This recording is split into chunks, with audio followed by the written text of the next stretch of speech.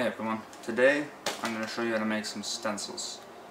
It's a pretty easy process. You might need to invest a little bit of cash, but I promise it's worth it. So what you're going to need is a computer, tablet, or phone for your image. You're going to need a printer. You're going to need a laminator. And you're going to need a sharp knife to cut your image out with. And yeah, by the end of it, you should be making some pretty sweet things like this. You can spray paint on whatever you want. So, let's get to the computer and I'll show you the first steps.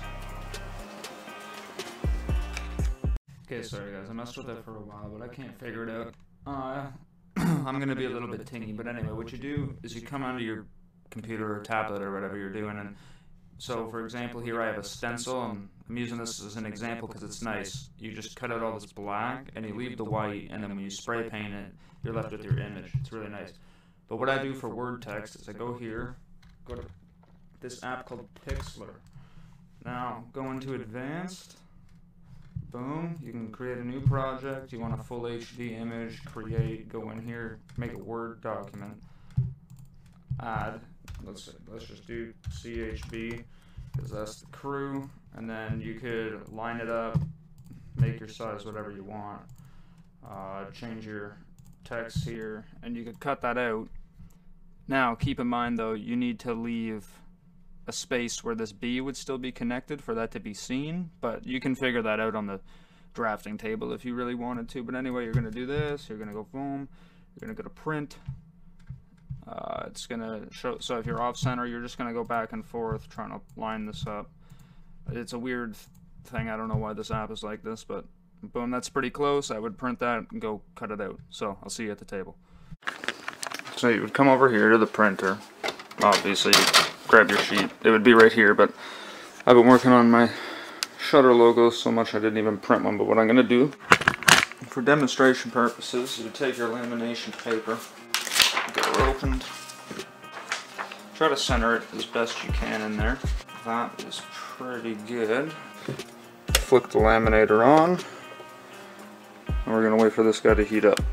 Now I know some people are going to be like, oh, you don't have a laminate, blah blah blah, we can't normally do that, no. Well, I'm going to tell you right now, on Amazon, a laminator is 30 bucks, and then a sheet, like a pack of the sheets of laminating paper is like another 20 for 100 of them. So really, I don't know, $50 investment roughly, and you're going to be making stencils that last you like several years easily. I think it's definitely a good investment if you're planning on making stencils seriously.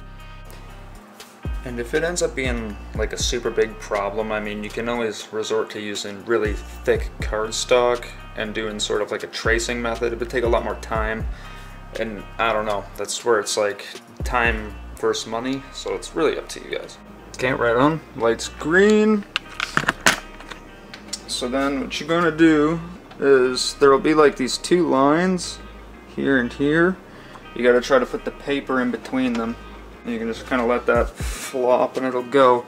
My one recommendation is that you kind of sit over here and you don't let this flop. I have this sort of set up nice where it catches it, but like ordinarily that would flop, and then you get this weird bend in your plastic, and it's just way nicer when you have a flat stencil, obviously.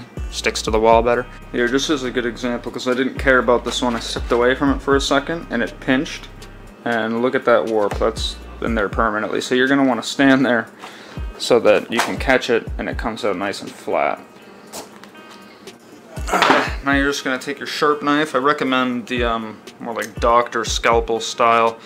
I got this one off bombingscience.com, really sweet, or like comfy in your hand knife. Yep.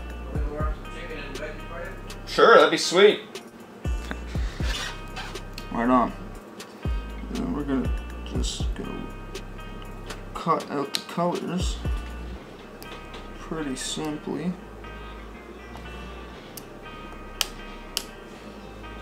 Boom. I think you guys understand from here, right? You're just gonna freaking keep doing this. Sometimes it's annoying, but yeah, you get the concept, and you'll end up with some crazy cool things. Like I got this parachuting rat and this one with a roller. I don't know. Whatever you want to do. I really hope that this video helped you guys and maybe inspired you to go create some stencils of your own, buy a laminator, because honestly, like, I'm serious, the quality is just crazy and it'll last so much longer than cardstock or anything like that. But anyway, I'm gonna cut it off here. If you wouldn't mind commenting and subscribing, it's free and you can always change your mind.